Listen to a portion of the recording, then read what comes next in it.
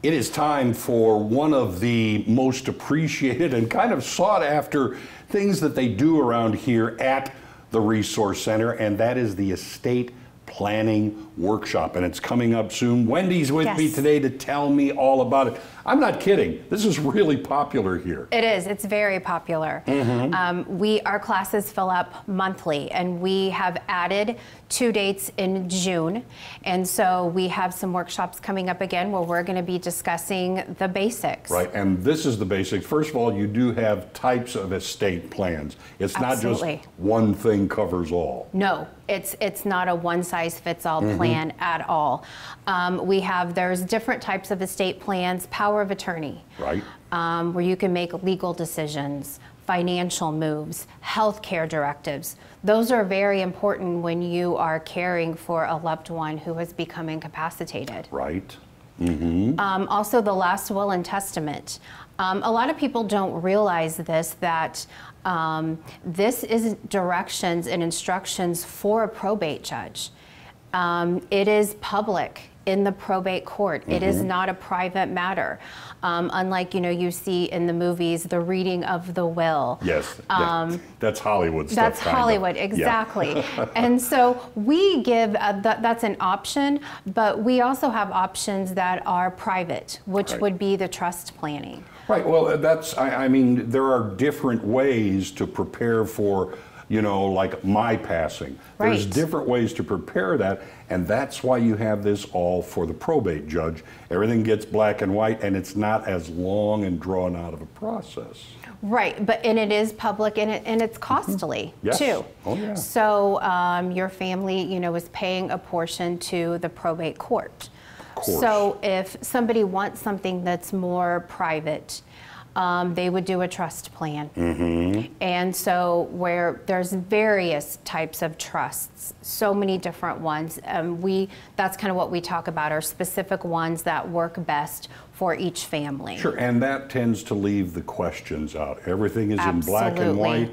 It's easily settled, and you said, you have various options, but settled privately. It's not all part of public record at that point. It's not public at all, and there's, typically no fighting. Everything's been set out the way mom and dad, let's say, wanted things to go. Yeah. And then I know Bruce and I have talked many times about it. Yes. And there are so many reasons to do this because it helps prevent a lot of trips and falls, so to speak, when you're going through these things. Absolutely. Planning, it definitely pays off. One reason people plan is because they want their kids or their heirs to love each other after they're gone and still get along. Yes, you don't have the inter-family kind of fighting because this is it. This is the way it's set.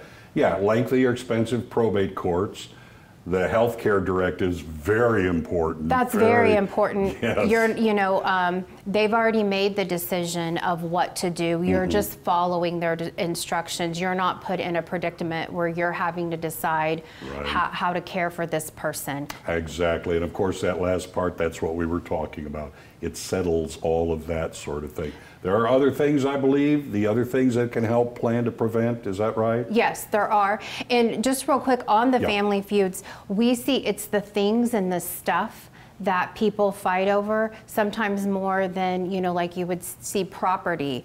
It's the stuff. That's the sentimental stuff. It is. And so, yeah, definitely a good reason to plan.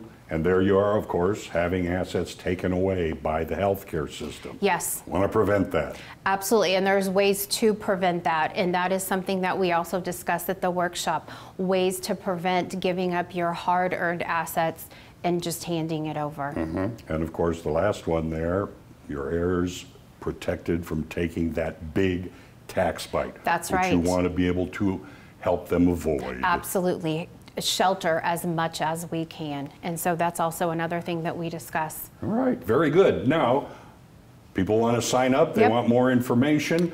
I know you've got the phone number there, 11th and 12th. Yes. 6 and 2, and you notice that that hyphenated word there. No cost. Yes. That's no probably cost. one of the best parts. Yes, it's great. It's just informational. It lasts about an hour and 15 minutes, and I think you'll leave with a lot of good information that you didn't have before. There you are, and all those reasons. That's why it's one of the most popular services that the Resource Center has to offer. Wendy, thank you. Thank you. Back to you.